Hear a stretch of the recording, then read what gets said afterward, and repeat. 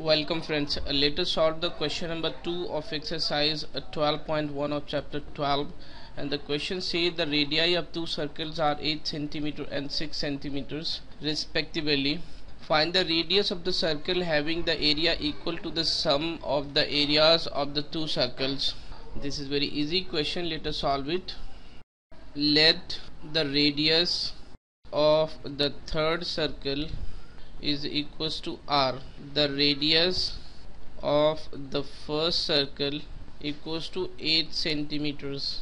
Therefore, the area of the first circle is equals to pi r square. R is 8 centimeter, then it will be 64 centimeter square. This means 64 pi centimeter square. This is the area of the first circle.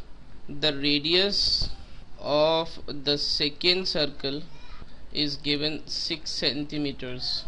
Therefore, the area of the second circle will be 36 pi centimeter square, and this is given to us that the area of the third circle is equals to the area of the first circle plus the area of the second circle, and the area of the first circle is pi r square and the area of the second circle is 64 pi centimeter squares, and the area of the second circle is 36 pi centimeter square, and this is equals to 100 pi centimeter squares. Here we have pi r squares.